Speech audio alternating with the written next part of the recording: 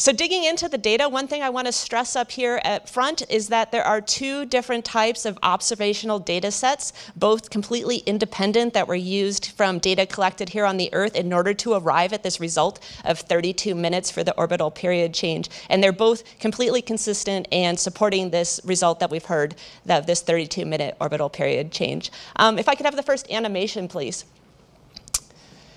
The first data set and method used by the DART team uses optical telescopes here on the Earth. And so these optical telescopes here on the Earth can never actually tell the difference between Didymos and Dimorphos. As it looks to these telescopes, this asteroid system is always just a single point of light. But that single point of light changes in brightness with time, as seen by these telescopes, because sometimes the little asteroid Dimorphos passes in front of the larger asteroid Didymos, and there's a little bit of a shadow. But then other times, it actually passes right into Didymos' shadow. This is a Dimorphos eclipse. And so you can see from these eclipse events that the telescopes see a decrease in the overall brightness of this asteroid system every time that this happens. And then you can also see that these eclipse timings are very much related to the orbital period of Didymos around Dimorphos. So by measuring when these eclipses happen, you can determine what that orbital period is. So ever since the event on September 26th, 2 weeks ago, these telescopes have been observing this system nightly. And that's what you see going across here on this graph on the top. Just this nightly telescopic data, night after night after night after night, all added up there. There's actually 4 different telescopes on the Earth that have contributed to making this graph so far that you're looking at in this result that we're presenting today. It's the Las Campanas Observatory in Chile, the Las Cumbres Observatory Global Telescope Network with facilities both in South Africa and in Chile, and the Danish Telescope in Chile. And all 4 of their data have excellent agreement and are all just overlaying on top of each other right here. Additionally, the DART team has 2 independent research groups that have looked at analyzing this data separately, and they have come to exactly the same conclusion. So this is also then showing 2 examples of this much larger data set blown up so you can see the actual data on September 29th and on October 4th. And what you see very clearly in that data is these dips in brightness that we were just talking about with that animation. And these dips in brightness were confirmed by these 2 independent research groups, and they are consistent and indicate that the orbital period of Dimorphos around Didymos currently is 11 hours and 23 minutes.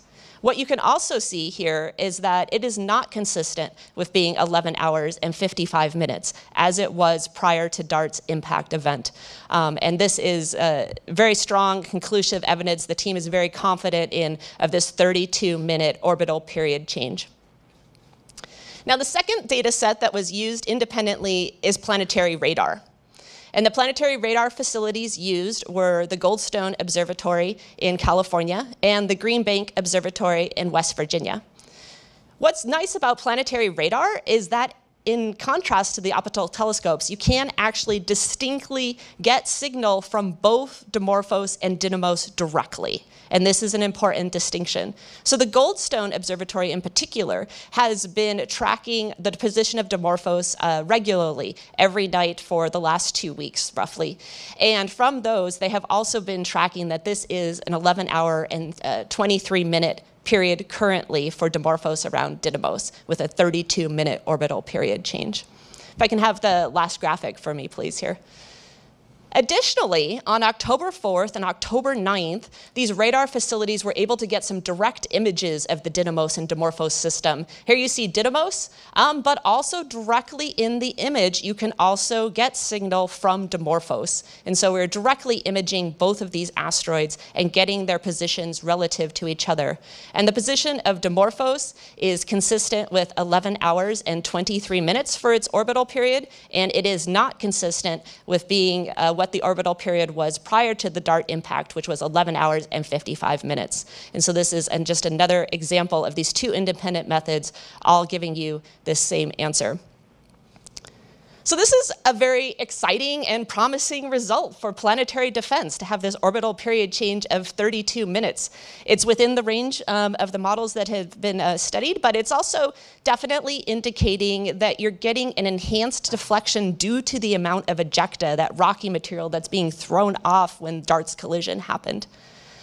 I think it's also, though, important to put this into perspective of a kinetic impactor technique if you wanted to use this in the future, potentially to deflect an asteroid. This is a 4% change in the orbital period of Dimorphos around Didymos. And it just gave it a small nudge. But if you wanted to do this in the future, potentially, it could potentially work, but you'd want to do it years in advance.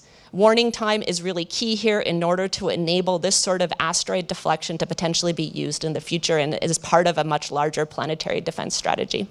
I prepared two videos. The first one shows the last seconds before the impact, and you can see the change, basically a little change in the little dot, which is Dimorphos, showing the ejection of the materials. But of course, a second video we prepared shows what actually happened during this approaching of Dimorphos, the flyby and the turning of the satellite, and getting far away. So what you can see in the second video is actually the approaching from 700 kilometers of distance, then the flybys where we went very close, up to 59 kilometers from Dimorphos, and then you can see while we're getting more far away of about 300 kilometers. So I believe what you're seeing here is really, really fantastic. I remember the night when from the control center at the Argotech premises, our prime contractor, we started looking at those images. We couldn't believe our eyes that actually we made it. And we made it thanks to this fantastic collaboration with colleagues from NASA, and we are really, really proud of that.